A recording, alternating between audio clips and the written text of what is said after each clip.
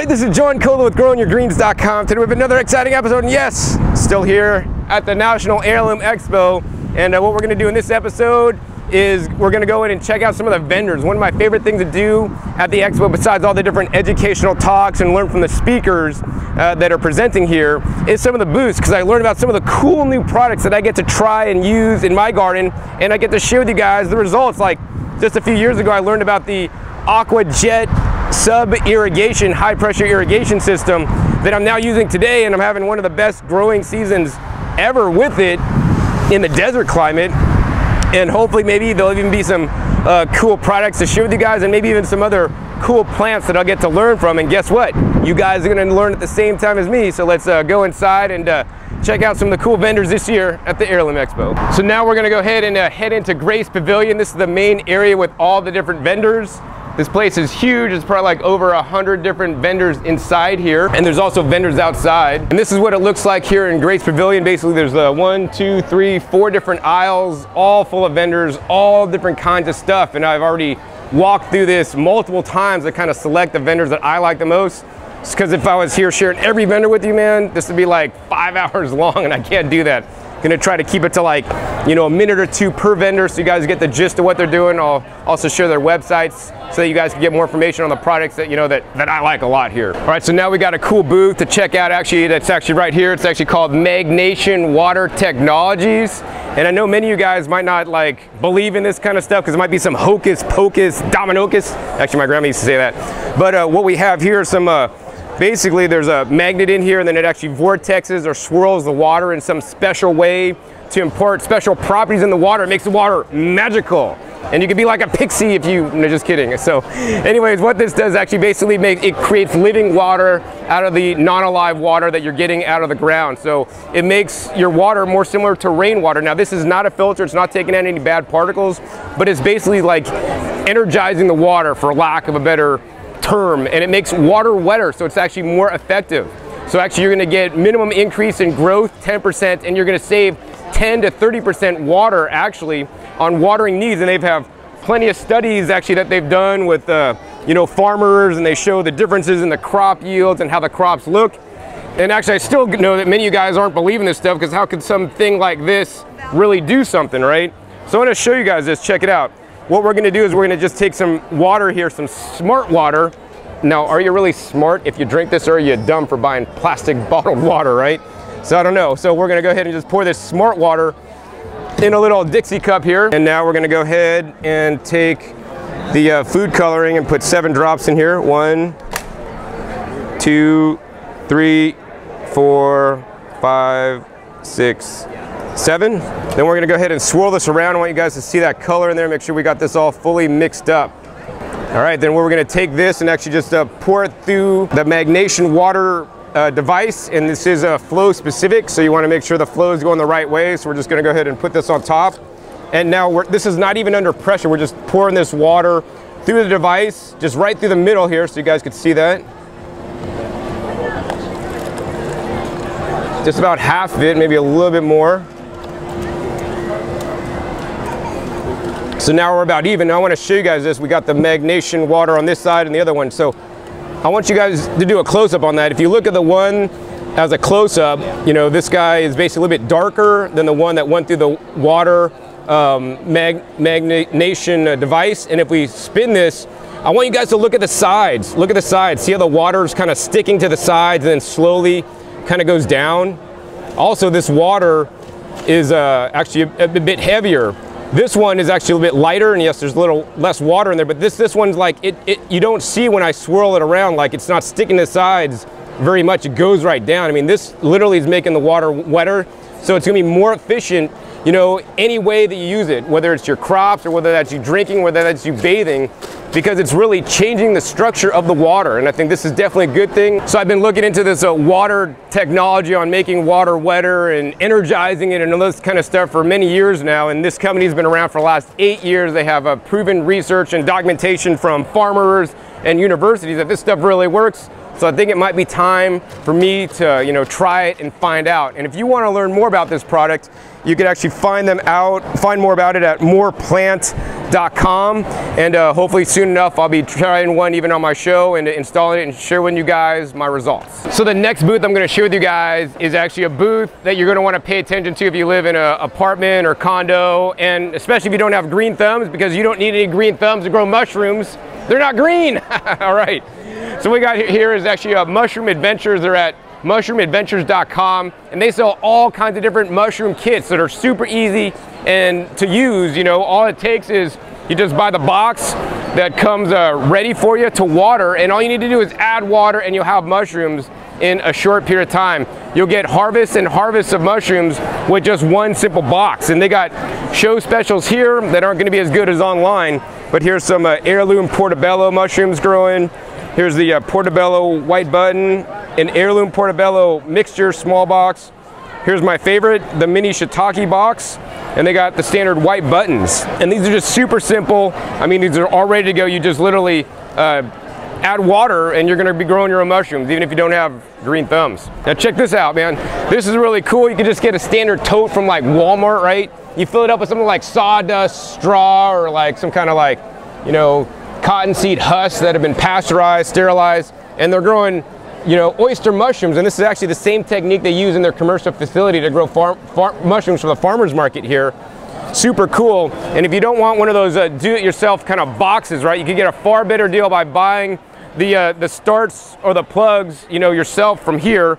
Like here's a little cup, and here's actually the different spawn you guys could buy. This is a Heirloom mushroom. So this is how they come in the plugs, or the spawn. Basically, these are really cool because what you're gonna do is you're gonna take like an old log that you got outside, drill a bunch of holes in it, and just put these plugs in there, keep it a little bit watered, and then you're just gonna have a whole bunch of mushrooms growing out the log. I mean, super simple. Mushrooms know what to do. All you gotta do is implant them and you know, give them a little bit of water, and you'll be having mushrooms in no time. And let me tell you guys, you know, if you're into growing your own food and you eat mushrooms, no reason why you should be buying your own mushrooms anymore.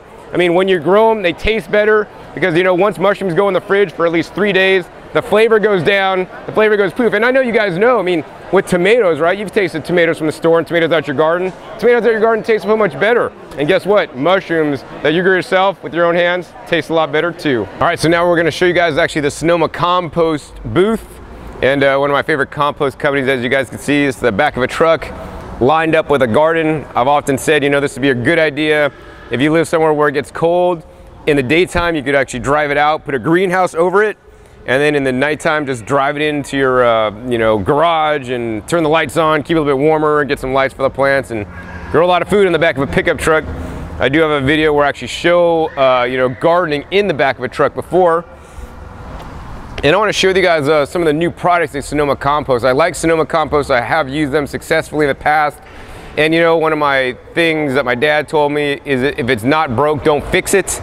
And I've had really good luck with the compost here at Sonoma Compost. And the one I like the most is actually the Mallard Plus is what I primarily used. And in addition, they have now the biodynamic. So my latest mixture that I like to do is I like to do half Mallard Plus and half biodynamic that's blended together, and then use that in my raised beds along with things like the rock dust and the worm castings. Of course, I've also been using the Sonoma biochar. Biochar is a very good ingredient to have in your soil. I'd probably mix it about 10 to 20% like in the soil mix maximum. And I believe also they're now having some vermicompost or worm castings that their Sonoma Compost is now going to be offering. So I'm gonna have to check that one out and see how good it is. So now I wanna share with you guys one of my favorite booths here at the Heirloom Expo, and that's actually just a mountain feed and farm supply. And it's your basically small scale food production and farm management resource. They're basically gonna provide all the different ways you can use your food once you grow it, and even if you're starting food and growing seeds and all this stuff, they have over 30,000 unique items in their store in Santa Cruz County that you could visit. But if you're not in Santa Cruz County or nearby, you can check them out at mountainfeed.com, where they will ship you many of these things. And the reason why I like them a lot is because they really work with food preservation. And one of the questions I get a lot is, hey John, you know, I got all this cabbage and kale and all this kind of stuff. What do I do with it? Well, you know, they have all the different products you need to process them. And one of my favorite ways to process my excess veggies in my garden is through fermentation. And as you guys can see, they have a whole selection of fermentation products. These are all different ways you can ferment foods. They got the perfect pickler here. They got different lids.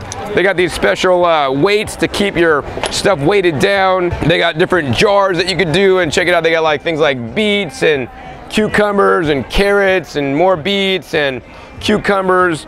Brussels sprouts pickled. They got some kind of like kimchi stuff back there. And they also do things like the kombucha starter, water kefir grains to get some of the fermented foods in your life. Some of these fermented foods I think are very beneficial for the probiotic cultures or beneficial microbes in there that you'll get into you once you eat them. And it's also very important to feed the microbes not only in your soil, but in you by eating a plant-strong diet rich in fruits and vegetables, because it's the fruits and vegetables which are the prebiotics for the probiotics, and that's how you're able to culture, for example, the cabbage by just putting cabbage in the jar with a water, salt, brine solution, and it ferments naturally because there's naturally occurring lactobacillic acid, and then basically you're culturing this and providing it a good environment to live, removing all the air with something like an air seal. So they have the widest selection of products to allow you to do this. So if you want to learn more, you can check them out at mountainfeed.com. So now I want to share with you guys another cool vendor here at the Heirloom Expo. It's actually Lily Films, and they produce the film Symphony of the Soil. You guys know how passionate I am about the soil and how important it is and critically important it is to build the soil. I don't really get into a lot of details on, you know, all the reasons why or what is soil and all this kind of stuff. I mean, I do have episodes where I talk about this a little bit, but if you want to learn about soil, you definitely want to get this movie, Symphony of the Soil. The filmmaker has gone to great lengths to determine and explain in very simple terms what soil is, you know, why it's important, how other cultures have used it, traveled different continents to come up with this. It's actually a New York Times critics pick here. So I want to recommend this if you're interested in soil. I mean, this is going to be the best 140 minutes you've ever spent learning about soil, what it is, why it's so critically important in this day and age. And you could buy this online at symphonyofthesoil.com. So now what we're looking at is an aquaponic setup, and a commercial aquaponic setup at that. This is the booth of the Viridis, and actually they grow aquaponically, commercially, down in, I believe, the Gilroy area. And I met them originally, I don't know, earlier this year. They're doing some great stuff. And I wanted to show you guys how their setup works. It's super simple, super easy. How it works is they got the fish in here, and these fish basically create the fish waste, the poop and the pee. And while they have some regular fish in there, the main fish they focus on, you know, at their facility to grow is the catfish. I know many people out there use tilapia and other things, but they found the catfish are more resilient. They're more resilient to the temperatures. They're easier to produce, and people love to eat catfish. But they've had really good success with that, and I think this is something that should probably be looked into more for aquaponics, is using the catfish like they are, because they're such strong believers in it. And what they're growing aquaponically as a sample here is they just got the standard, you know, rafts here, and they got just the water underneath, and check out all the rootage. We got all the rootage going on there. This is bubbling up, looks very clean inside this system. They've definitely dialed in their system to work very well. They got like a soil scientist and all this stuff on board. And look at this beautiful lettuce, man. I mean, I think I want to eat about 5 of these for dinner right now. In addition, besides the lettuce, they got, of course, the bok choy. Here's another really cool one to grow, the red vein sorrel or bloody dock. They also got the butter lettuce and some more lettuce here. In addition, they also grow tomatoes and cucumbers with this aquaponic system. Now, I like growing in the soil a little bit more than aquaponics, but I think aquaponics can fill a niche, you know, in any way that people could grow their food, the better. So my favorite nursery here at the Heirloom Expo this year, because I always like to pick out one that has really unique and cool and different stuff that I would like to grow, and it's one actually that I haven't known about. It's been around for the last 7 years in Alameda at the old Navy base. That's actually where Chekhov in Star Trek talked about naval vessels. All right, anyway, so it's Ploughshares, and this is a non-profit organization that helps battered women and children, and of course also men too, and all the money goes back to support the community, and this helps employ and re-skill people to learn new skills about plant propagation and starting seeds and all this kind of stuff.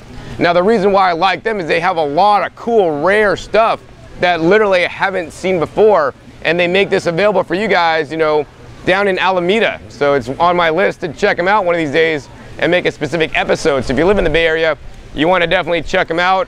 Do a Google search for Ploughshares. Let's go take a look at some of the cool plants they're selling here at the Ploughshares Nursery here at the Heirloom Expo. So of course, some of my favorite plants to grow in the entire Bay Area here in California, and we don't get a frost, is actually the purple tree collards. They're calling it a kind of kale, and they started it by cuttings. These are nice big plants. And if you look, there's two kinds of kale or tree collards they're gonna have here for you. And one is from a tip cutting, which is cool. This is the kind that basically grows straight up. These guys are gonna grow really tall. And this is from a stem cutting. You can see the stem here dried out, and then it just shoots up new plants. So they're both good. I kind of prefer the tip cuttings that come straight up. They're gonna grow taller and more erect. These guys are gonna tend to branch out more, make a big large bush versus like a large tree, if that's what you're looking for. And I like that these are available for only $4.99. And they got a lot of good healthy ones. There's many people that are offering the tree collards here, but I like these actually the most. Let's move on and show you some other rare stuff they got growing here. This one's really cool, man. I've never really seen this aside from when I went to Peru. I actually ate some of these mountain papayas, which are a smaller papaya, and they're more cold tolerant than your standard papayas that you could eat. And actually, I remember bringing back seeds and was eating the mountain papayas on the airplane, and then I pulled out all the seeds out of it and then brought the seeds in, so I got some of my own seeds. But these guys definitely going to be experimental. Plant them in the Bay Area, probably under some protection because they're probably not totally frost tolerant, but they're more tolerant of the frost than the standard papayas. So it's definitely a curiosity, something to play with, and I'm glad that they have these available because I've never seen them before. Oh, next, check this one out, man. This is actually called the, I don't know, Listeria formosa, or I just call it the chocolate berry. It says an arching stemming shrub with flowers hung from the branch tips and beautiful wine-hued calyxes. This very handsome dioecious shrub is very tough once established and works wonderfully as a specimen at the back of large borders. Its dark purple berries arrive in late summer, are edible and taste like caramel or chocolate. Reseeds, but is not invasive, at least in this country. So man, imagine growing your own caramel or chocolate. That's what I'm looking for. I think I'm gonna pick up both these plants today. So another cool crop, which is a perennial crop here in the Bay Area, is this guy right here. It's actually known as the autumn olive, and I can't pronounce Roman names, but it's known as a variety as Florence Strange. And it's basically called Florence Strange because it was given by a woman named Florence Strange, and this is a special kind of autumn olive. Autumn olives aren't known normally for their sweetness, but this is simply described as makes an abundance of irresistibly sweet fruits in the fall. Normally they have like an astringent flavor, like I'm growing the sweet gomi, which is closely related, and it can be a tad bit sweet when they're super ripe and the birds start eating them. But before that, they're really kind of astringent, like one of those persimmons that's not fully ripe. And it's definitely an acquired taste. Normally people would make jams and jelly out of these. So I'm definitely gonna be buying one of these to see if it's really as sweet as they say. Because I've always found that sometimes when they explain things, it's not entirely accurate by any means, but we're gonna plant it and find out. One of the cool things about the autumn olive is it says autumn olives have 5 times the lycopene of tomatoes. How about them apples? So the reason why I really like Ploughshares is that they make a lot of unique crops that are hard to find and plants that are hard to find available to you guys. So I really can't wait for the day I get to go down there and visit them and make a full-on episode to share all the cool crops they're growing and sharing with people here in the Bay Area. But another one may be very useful to people that even don't live in the Bay Area, and that's this one right here. It's actually known as the hardy kiwi. And this hardy kiwi is self-pollinating. Unlike most kiwis, they require a male and a female, much like we require a male and a female to make babies. They can make babies with just by themselves. And these ones are more cold tolerant. Up to zones 4A to 11, you can now grow your own kiwis that are very rich in nutrients, including something I like a lot, vitamin C. All right, so probably one of the last plants I want to show you guys here at Ploughshares is one of my favorite fruits that I'm growing to eat. This is also a perennial here in the Bay Area climate. And another thing I like is that it keeps its leaves green all year long. So it's an evergreen. It's from Chile, and it's known as the ugly berry, or basically Chilean guava. These guys look really small now. And one of the things I learned today is actually you can use the leaves for tea, which is really cool. but it actually makes these little small guava berries that are insanely, intensely delicious. I've only been able to eat some off my plants like once, and I did capture this on video, and when I eat it, you just see my face, like it's just insane, just my face just lights up, like it's so intense. It tastes like Starburst, like candies. It was so delicious, you know, put some rock dust in the soil, have some good healthy soil, good soil microbiology, and you're gonna produce some of the best tasting little small berry guava fruits you've ever tasted. So my time here at the Ploughshares Nursery display and all the amazing plants is at an end. I'm gonna definitely get down to Alameda one of these days to check them out. If you wanna learn more about them, when they're open, their hours and all this other stuff, you wanna check them out at ploughsharesnursery.com. Let's go head off and check out another vendor here at the 2014 Heirloom Expo. All right, so now I'm gonna show you guys the last two booths. The sun's going down, the last day of the event, and I wanna get out of here, and I got a lot of stuff to do. But one of the other booths that I want to share with you guys actually is the Sea-Agri Inc. They're makers of the C90 and also the Seasons 90, which is a natural sea salt that you could use for agriculture and also for eating, also for your animals. It's definitely really good stuff. Be sure to stay tuned and subscribe if you're not already one of my subscribers for a dedicated episode about this very topic, because I feel it's so important. I want to dedicate a whole entire episode to trace minerals and how important it is for not only plant health or animal health, but also human health and also planetary health. So we're gonna go ahead and skip this one for now, but yeah, you can check them out at seaagri.com to learn more. All right, so the last booth I'm gonna share with you guys today is the Boogie Brew booth. And as you guys know, I really love the Boogie Brew products. You know, I use their compost tea, and they offer many of the different products that I recommend they make available for you guys, because many of the products are very hard to find, unfortunately, because most nurseries will not sell some of these specialized products that I like to use in my very garden. And at the Heirloom Expo, they got some Boogie Brew prices. We're not going to show you guys that because you guys are going to be jealous of the prices there. These are like wholesale prices, so if you come next year to the expo here, you're going to want to hit this up first and clean them out, because you're not going to get any lower prices unless you're a dealer actually. So super good prices. But one of the things I want to talk about here today is not only their Boogie Brew compost tea, world-class veganic compost tea that Josh himself drank in front of me before. Not all compost teas are created equal. You can definitely check an episode that I did with Josh talking about the differences in compost teas. And also be sure to stay tuned and subscribe to my YouTube channel for an upcoming video where basically we're doing an open source compost tea. So Josh is gonna share his secret recipe on his compost tea, and I'm gonna go inside his factory where he makes it and show all the different ingredients, and Josh is gonna tell you guys how you can make your own compost teas if you want, if you don't wanna buy his. For me, of course, you know, I don't wanna spend extra time and reinvent the wheel, and if somebody already did something that's really good and has proven results, that's simply what I'm gonna use, right? So one of the coolest new things here at the Boogie Brew booth is their all new Boogie Frass.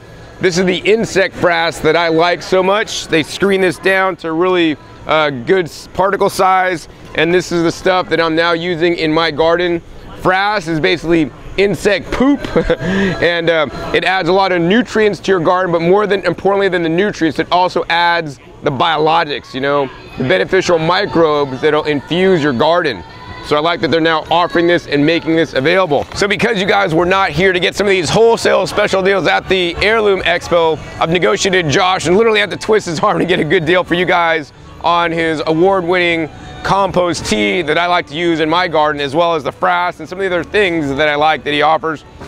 For you guys out there, YouTube land, delivered prices for 6 pounds of the Boogie Brew compost tea that'll make 105 gallons of nutrient-dense compost tea that you now can still dilute down further to feed your plants with. This will feed your plants for a nice long time. Next, we got 2 pounds of the Boogie Frass. We got 4 pounds of the C90 minerals. You guys just saw the episode on this previously, as well as 2 pounds of the Worm Gold Plus worm castings. These are the only worm castings I recommend because you will increase the growth with these, and it's totally proven. Now this whole package here is going to be on only for a limited time for the next 10 days for $59.99. And oh yes, it gets even better. All right, so if you're one of those guys that actually does trimming and trims his herbs, if you know what I mean, Josh is also going to include a trim tray. It's good for separating out the pollen. For those of you guys that need to separate out your pollen when you're trimming, for an additional $20, so $79.99 for this whole kit. So not only can you trim, but now you got all the nutrients you need for the next season to get you guys up and growing. So yeah, definitely a good price. And yeah, check that out. If you want to get this deal, you want to check out boogiebrew.net/GYG for these special low prices on this kit, which are only good for the next 10 days. After that, the price goes up another 10 bucks. So get in now, order early. And of course, there's other Growing Your Green specials on that special GYG page of all of Josh's products if you're not interested in this particular package. I mean, the sun's going down, they're finishing up the music, I gotta get out of here. I really hope you guys enjoyed this episode learning about some of my favorite vendors here at the 2014 Heirloom Expo. Once again, my name is John Kohler with GrowingYourGreens.com, and until next time, keep on growing.